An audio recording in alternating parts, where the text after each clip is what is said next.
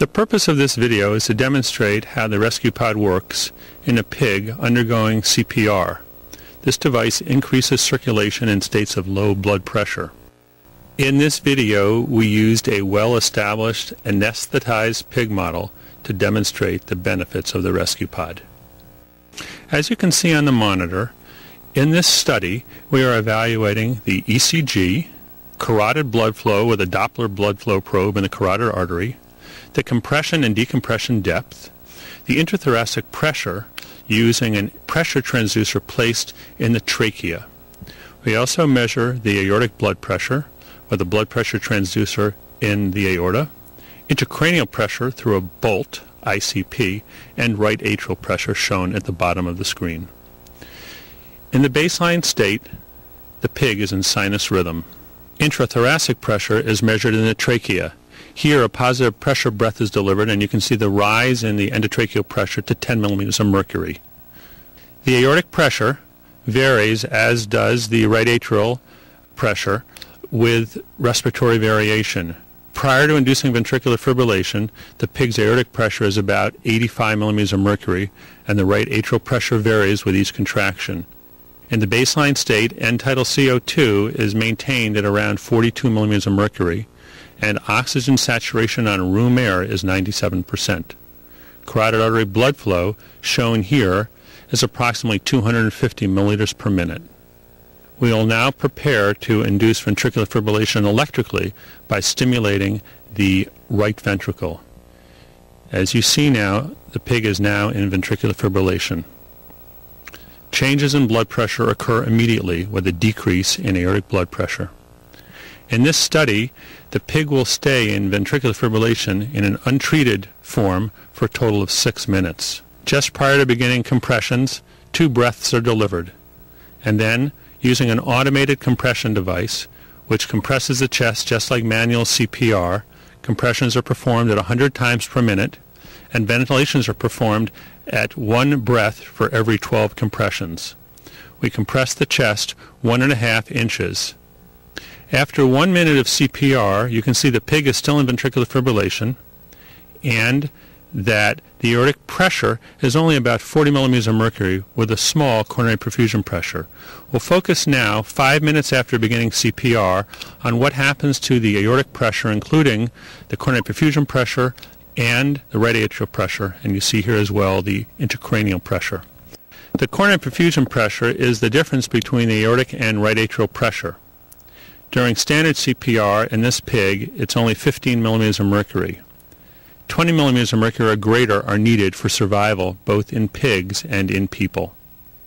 The cerebral perfusion pressure is the difference between the aortic and intracranial pressures. During compression, it's 22 millimeters of mercury, and with decompression, it's 5 millimeters of mercury.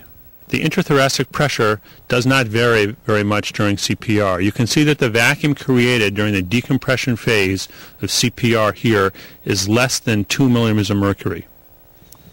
End-tidal CO2 during standard CPR in this pig was 29 millimeters of mercury, and carotid blood flow was dramatically decreased to approximately 60 millimeters of mercury.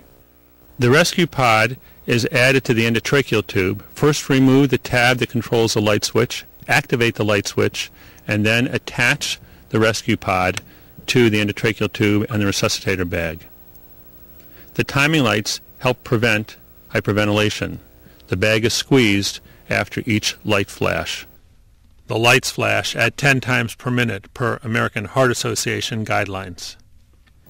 The pig is still getting CPR, but now note that the intrathoracic pressure with the ResQPOD is minus 5 millimeters of mercury. It went from approximately minus 1 to minus 5 millimeters of mercury. The vacuum created is the critical element that helps to provide venous return and increased circulation in pigs and people being treated with the ResQPOD. With the ResQPOD in place after 4 minutes of CPR, the aortic pressures are now 70 millimeters of mercury with a diastolic blood pressure of about 30. Coronary perfusion pressure is increased from 15 to 25 millimeters of mercury.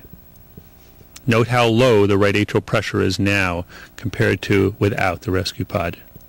With the ResQPOD, the cerebral perfusion pressure during the compression phase is increased to 36 millimeters of mercury, and during the decompression phase is 15 millimeters of mercury. End tidal CO2 is increased from around 30 to 44 millimeters of mercury with the ResQPOD, and carotid artery blood flow is nearly doubled to 100 milliliters per minute. Let's summarize now the hemodynamic findings associated with the addition of the ResQPOD during CPR in this pig study. Coronary perfusion pressures increased from 15 to 25 millimeters of mercury. Cerebral perfusion pressures during the compression phase increased from 22 to 36 millimeters of mercury, and during the decompression phase, cerebral perfusion pressure increased from 5 to 15 millimeters of mercury. End tidal CO2, an indicator of cardiac output, increased from approximately 30 to 44 millimeters of mercury. When ventilated with room air, oxygen saturation levels decrease over time. Previous studies have shown that when supplemental oxygen is used with the ResQPOD, oxygen saturation levels remain within normal limits. The intrathoracic vacuum decreased from -1 to -5 millimeters of mercury with the ResQPOD. Finally, carotid artery blood flow increased from 60 to nearly 100 milliliters per minute. At this point in the procedure, after 5 minutes of CPR with the ResQPOD, we attempt to defibrillate the pig. Following a single shock, there is an immediate return of spontaneous circulation. It's important at this point in time to remember to remove the ResQPOD when not performing CPR. We hope that today's video has shown you the benefits of the ResQPOD. The ResQPOD increases blood flow to the vital organs. It works in all heart rhythms. The ResQPOD increases the chances for survival, and it's very simple to use.